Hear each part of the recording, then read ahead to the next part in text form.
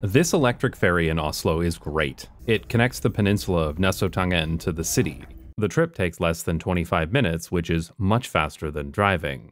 The ferry station has a small parking lot for cars, a bicycle parking lot, and a bus bay.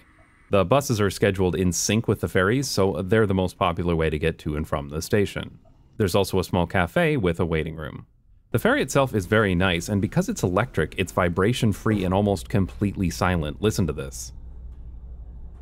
It really does show how much fossil fuel engines suck. The ferry has many different kinds of seats, including some with tables. I took the ferry in rush hour and it was busy, but not overcrowded. Fares are integrated with the rest of public transit, so the ferry ride was included in my public transit pass. And it drops you off right at this nice pedestrianized part of the city center, with a direct transfer to the tram. All in all, a very pleasant and civilized way to travel.